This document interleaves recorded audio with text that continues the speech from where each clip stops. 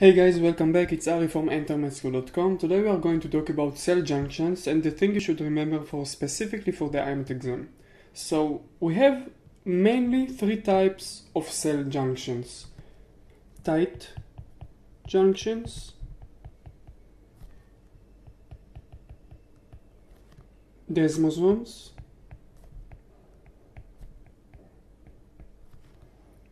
and gap junctions.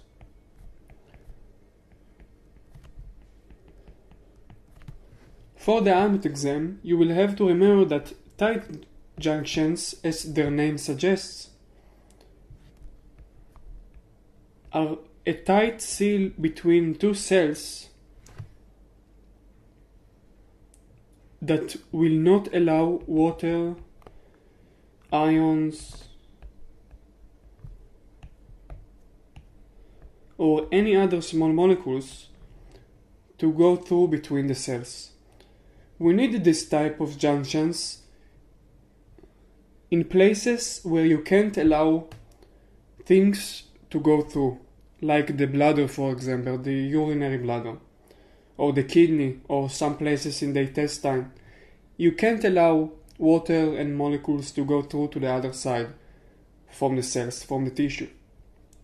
The second type of cell junction is desmosome. Desmosomes are not tight, but they do hold cells together.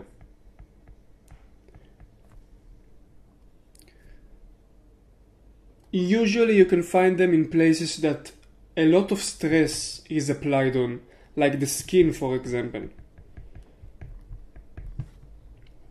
Water, ions can pass through the desmosomes. Gap junctions are some sort of tunnels between the cells, and you can usually find them in cells that require the use of action potential and electrical coupling. For example, cardiac muscles or heart muscles require the passage of ions and electrical coupling in order to work. So ions can pass from one cell to another and other small molecules.